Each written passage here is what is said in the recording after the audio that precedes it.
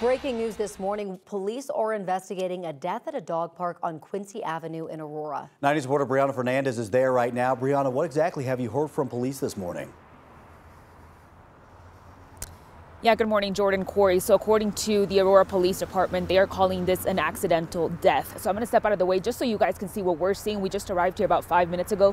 We just saw crews put up crime scene tape, that yellow tape that you're seeing right here. So this is right at the intersection of Quincy and Buckley Road, I should say. So just before 1 this morning, officers received multiple calls about a suspicious explosion at Grandview Dog Park. This is where right now we are seeing investigators. Aurora police say that they're investigating that accidental death involving some kind of homemade explosive, likely a homemade firework. So APD says a man was killed when the device exploded. You can see we're seeing a handful of Aurora police officers right now on scene. They have this area blocked off. It's not causing any major delays right along Quincy and Buckley Road. So if you're heading this way, you are going to see that heavy police presence. Now, I did ask Aurora police if they're going to release the name of that man that was killed here. They said right now they're not releasing any information. I just spoke to some investigators here on scene. They said that they're going to have this area blocked off. Of course, when more information is released, we'll definitely keep you updated both on air as well as online. All right, Brianna, we appreciate it. Thank you.